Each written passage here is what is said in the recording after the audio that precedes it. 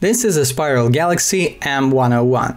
Some might think that this doesn't really look like a spiral galaxy. Well, that's because this is just a small zoomed-in part of a very large image. There it is, M101 in all its beauty. This is one of the most detailed images of a spiral galaxy ever made. And this is M51 or Whirlpool galaxy. It's a grand design galaxy, which means it has a very prominent spiral structure and well-defined spiral arms, usually 2 of them. But where does this beautiful structure come from? In my video on globular clusters, I've said that objects or systems in the universe that have symmetry are usually either spherical, planets, stars, globular clusters, elliptical galaxies, or have a shape of flat disks. For instance, spiral galaxies. Actually, a spiral might appear to be not the weirdest of shapes, just look at Saturn's hexagon, which definitely formed naturally and has absolutely nothing to do with aliens.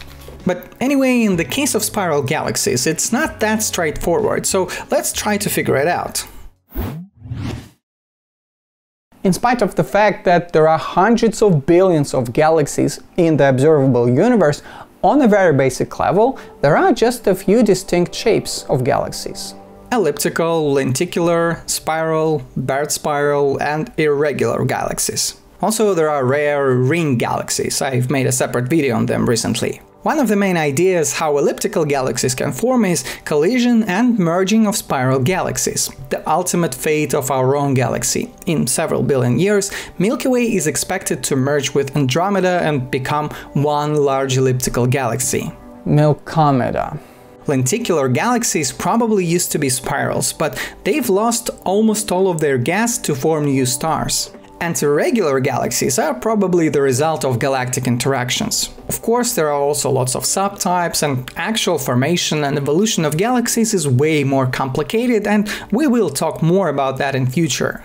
And one spiral galaxy can also be very different from another spiral galaxy. I've mentioned grand design spiral galaxies, but there are also flocculent galaxies. Their spiral structure is not that distinct, and they may have fragmented, non-continuous spiral arms. The number of arms can be different as well. Milky Way, for instance, is thought to have 4 major arms. And also how tightly those arms are wound. And of course, there are spiral galaxies with a bar in the middle. About 2/3 of observed spiral galaxies are barred spirals. Milky Way is one of them. It would take a separate video, or perhaps not even one, to describe the galaxy formation process, and today we're focusing on spiral structure, but I'll still briefly talk about that. This is the illustrious project simulation of the formation of a single galaxy. It's not the earliest one. In a region of higher density, gas clumps together. One of the dominant theories is bottom-up formation, which means that smaller clouds merge and form a larger structure that then becomes a galaxy, and a flat disk appears because of rotation and conservation of angular momentum. For the same reason, planets in our solar system are mostly in the same plane. So, what about spiral structure?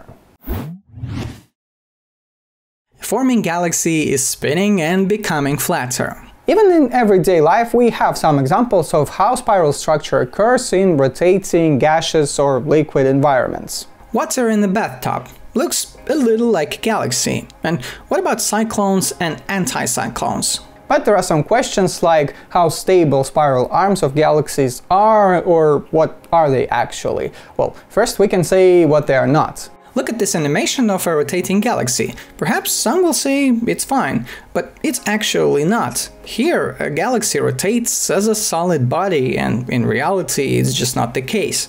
Why? Well, if it was the case, the stars that are closer to the galactic center and the ones that are farther away would have to travel with the same angular velocity.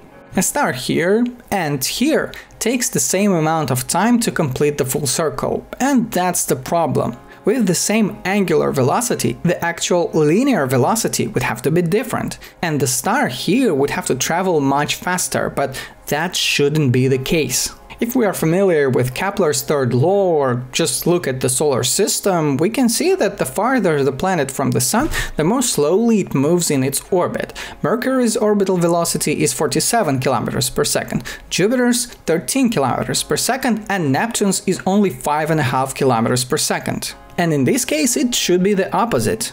If we look at galaxies, it's a bit different. Decades ago, it was expected that orbital velocities should decrease for the stars that are farther from the center, similar to the velocities of the planets in the solar system.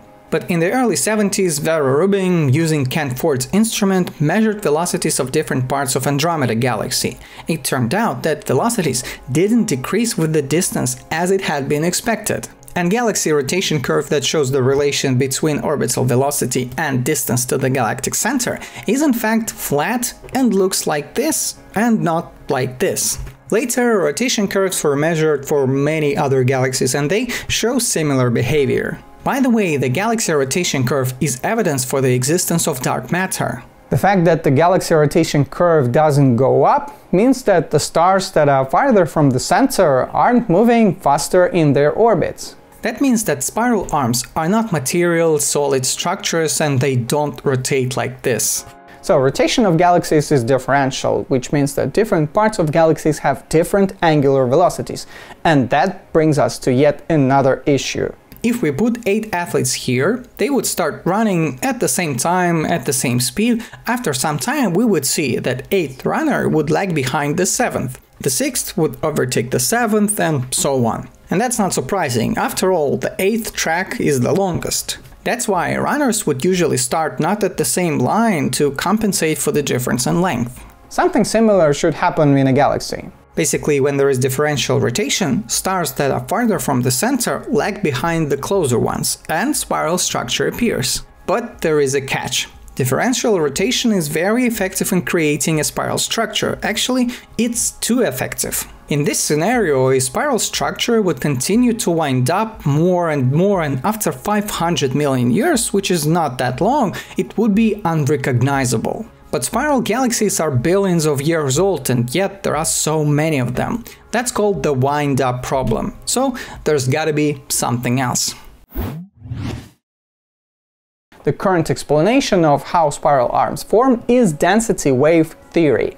It was developed by Ling-Chi Chao and Frank Xu in the 60s. We already know that spiral arms can't be fixed material structures, and that differential rotation should wind them up too much. And that's how density wave solved those problems. This is what a galaxy should look like according to modern understanding. As we can see, spiral arms aren't winding up. They are moving more slowly than stars and gas clouds. If you look at one specific star, you will see that it doesn't stay inside the arm all the time. It gets into the arm and then after some time leaves it. A spiral arm is not a material object but rather a region of higher density, and its components are constantly replaced. Of course, in reality it's happening very slowly. It takes about 250 million years for our Sun to complete one orbit around the galactic center. Spiral arms are regions of active star formation. You can see dust, gas clouds, a lot of young blue stars. That's because in the region of higher density there is a bigger chance that clouds would collapse and form new stars.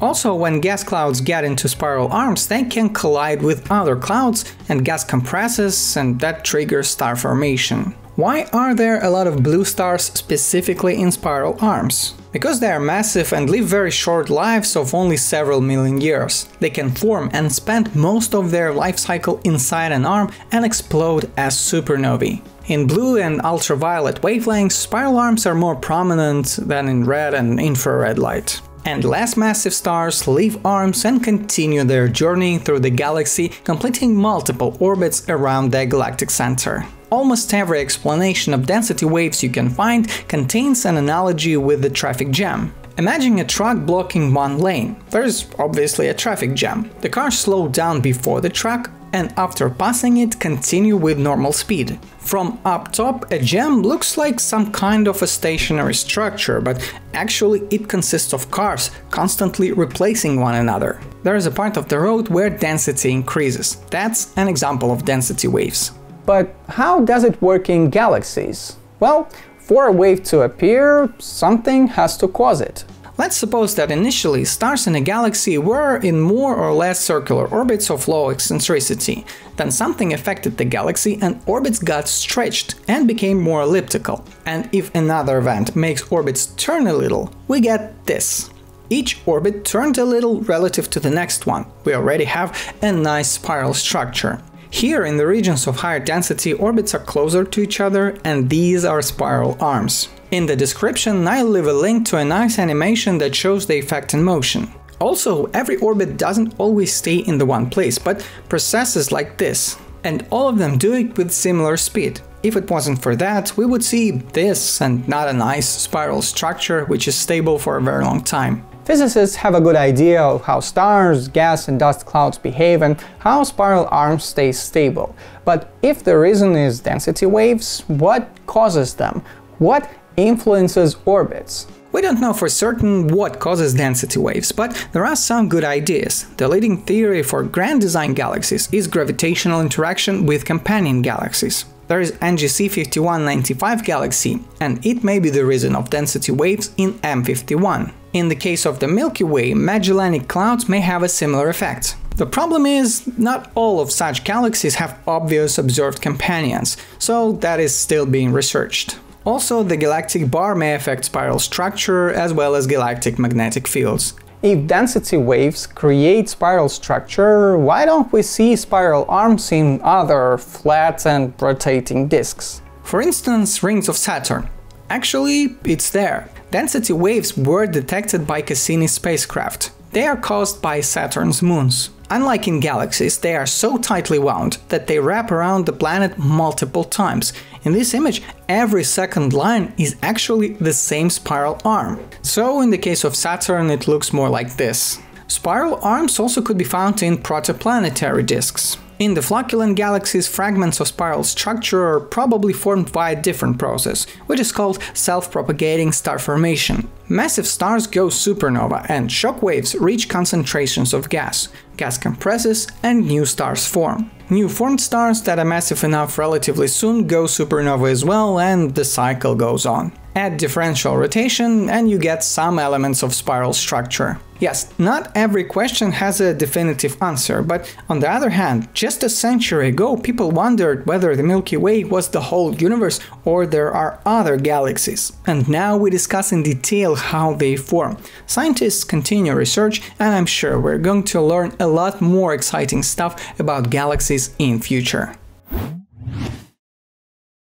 Thanks for watching. Links to all of the sources are down below in the description, and if you enjoyed the video, leave a like, comment and subscribe. Bye!